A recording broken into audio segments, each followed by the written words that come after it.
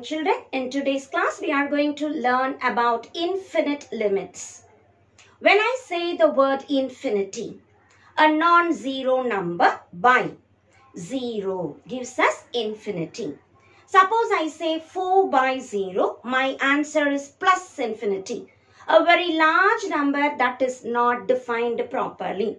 If I say minus 4 by 0, it is minus infinity. A very small number, again it is not defined. So when I say infinity, it doesn't mean only plus infinity, it can also be minus infinity. Value of f of x tending to either plus infinity or minus infinity. As x tends to x naught or x naught minus the left limit or x naught plus the right limit. In all these cases, x is equal to x naught, we call a vertical asymptote. For the graph, y is equal to f of x. So we have x, we have y axis, and this is origin. You call x naught. At x naught, we have a vertical asymptote. For the graph, y is equal to f of x. So this is one such example. So this line we call vertical asymptote at x naught. As we are doing problems, we are going to find out the left limit as well as right limit. There are certain curves which go on and on like this. So it goes up to plus infinity. There are certain curves which go down and down like this, which goes up to minus infinity. A same curve, in certain part it will go up to plus infinity, in certain part it will go up to minus infinity. Such cases, I will say the left limit is minus infinity, the right limit is plus infinity, and the limit does not exist. In certain cases, right limit may be minus infinity whereas left limit will be plus infinity. So again we will declare the limit does not exist. So let us see some problems with left limit and right limit not equal. In such cases, we say limit doesn't exist, but let us do some problems to understand how to evaluate this left and right limit. Suppose my question is x tending to 3. If I want left limit, wherever x comes, put 3 minus h. If I want right limit, put 3 plus h. 3 is the number where I want the limit. So x can approach 3 from the right or from the left. If it approaches from the right, I will put 3 plus h. If it approaches from the left, I will put 3 minus h. And in each case, take the limit tending to 0. Let us proceed into some problems. Exercise 9.3, question number 1. Find the left and right limits of f of x equals x square minus 4 by x square plus 4x plus 4 into x plus 3 at x is equal to minus 2. As I look at f of x, let me try to simplify. X square minus 4 square is nothing but x square minus 2 square, which can be written as a plus b into a minus b. So x square minus 4 can be written as x square minus 2 square, that is a plus b into a minus b format. So x plus 2 into x minus 2. Denominator x square plus 4x plus 4 is nothing but x plus 2 into x plus 2 into x plus 3. I can cancel one x plus 2. So we arrive at x minus 2 divided by x plus 2 into x plus 3. My question is to find the left and right limit. What do you mean by finding left limit? Wherever x is coming, my question is left limit at x is equal to minus 2. Whenever I want left limit, put x is minus 2 minus h and limit h tending to 0. Substitute. Here limit h tending to 0. Wherever x comes, let me put minus 2 minus h. So x becomes minus 2 minus h minus 2. Denominator, wherever x comes, minus 2 minus h plus 2. Here, minus 2 minus h plus 3.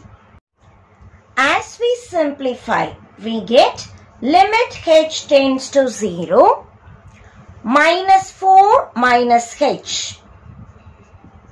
Denominator, 2 and 2 cancels, minus h. 3 minus 2, 1 minus h. That is, limit h tending to 0. Minus is common into 4 plus h. Denominator, minus h into 1 minus h. Cancelling the negative symbol. Now, wherever h comes, let us put 0. So, the numerator becomes 4 plus 0. The denominator 0 into 1 minus 0. That is 4 by 0, which is nothing but infinity. So, we get f of minus 2 minus the left limit. Answer is plus infinity. Now, we shall proceed on to right limit. For right limit, put x is equal to, I want add 2. So, we will say minus 2 plus h. Left limit tells me put minus 2 minus h. Right limit tells me put minus 2 plus h. Take limit h tends to 0. As I substitute, limit h tends to 0. Wherever x comes, minus 2 plus h minus 2. Denominator, minus 2 plus h plus 2. Minus 2 plus h plus 3.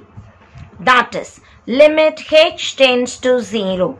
Minus 2 is minus 4 plus h. Denominator, 2 cancels h. 3 minus 2, 1 plus h. As we simplify, it is minus 4 plus, wherever h comes, I am putting 0. Denominator 0 into 1 plus 0. So, we get minus 4 by 0. That is minus infinity. So, we get the right limit minus 2 plus, I can say, that is minus infinity. Whereas, the left limit is plus infinity. At x is equal to minus 2, left limit is plus infinity and right limit is minus infinity.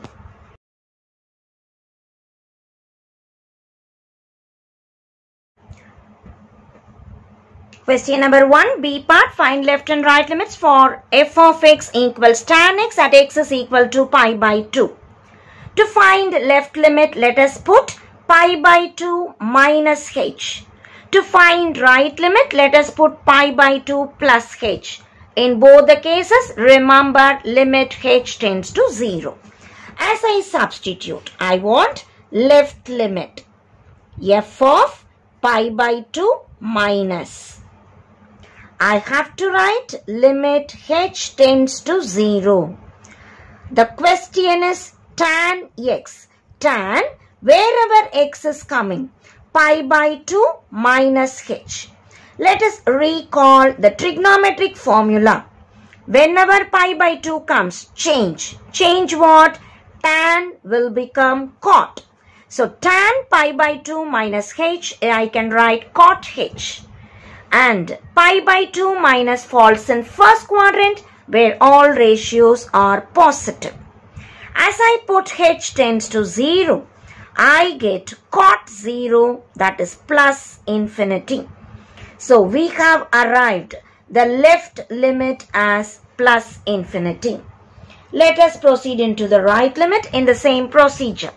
I want f of pi by 2 plus, that is the right limit. Limit h tends to 0. Tan pi by 2 plus h. Tan x is my question. I write in the place of x pi by 2 plus h. Again, pi by 2 comes, tan will become cot. But now pi by 2 plus, that comes in second quadrant where tan is negative. So I have limit h tends to 0 minus cot h. Wherever h comes, we are going to put 0. So it is minus cot 0.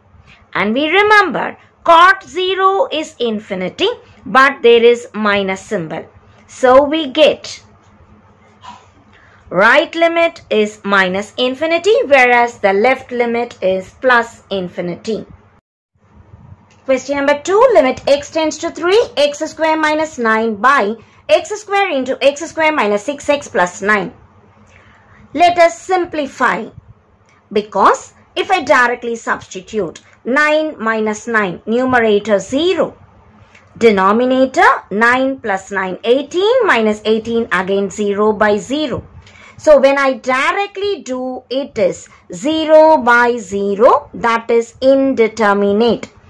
So I need to simplify. Let us factorize the numerator as well as denominator. This is x square minus 3 square pattern. I can write x plus 3 into x minus 3. Denominator x square into, this is 9 here minus 6x. X minus 3 into x minus 3. Check it. Minus 3x minus 3x minus 6x minus 3 into minus 3 plus 9. As I cancel, I get limit x tends to 3, x plus 3, denominator x square into x minus 3. Let us find out the left and right limit as x tends to 3. So left limit, what should I do? Wherever x comes, I need to put 3 minus h and then take limit h tends to 0. So we want f of 3 minus, that is the left limit idea. Limit h tends to 0. Wherever x comes, I need to put 3 minus h plus 3. Denominator 3 minus h the whole square. Wherever x comes, 3 minus h minus 3. As I simplify, limit h tends to 0, it is 6 minus h. Denominator 3 minus h the whole square. 3 cancels, I get minus h. Let me substitute h tending to 0. The numerator 6 minus 0. The denominator 3 minus 0 the whole square into minus 0. This is 3 square, that is positive. 6 is positive. But here what symbol I get? Minus. This tells me 6 by 0 is infinity, but there is minus symbol. So it is minus infinity. So I have arrived the left limit as minus infinity. Let us proceed to find out the right limit. The same pattern. Wherever x comes, I need to put 3 plus h. Take limit h tends to 0. So we write f of 3 plus, that is the right limit at 3, which is limit h tends to 0. In the place of x, put 3 plus h. 3 plus h plus 3. Denominator 3 plus h the whole square into 3 plus h minus 3. As we simplify, it is limit h tends to 0. 3 plus 3, 6 plus h. Denominator 3 plus h the whole square. 3 and 3 cancels, I get plus h. As I substitute h as 0, 6 plus 0. Denominator 3 plus 0 the whole square into 0.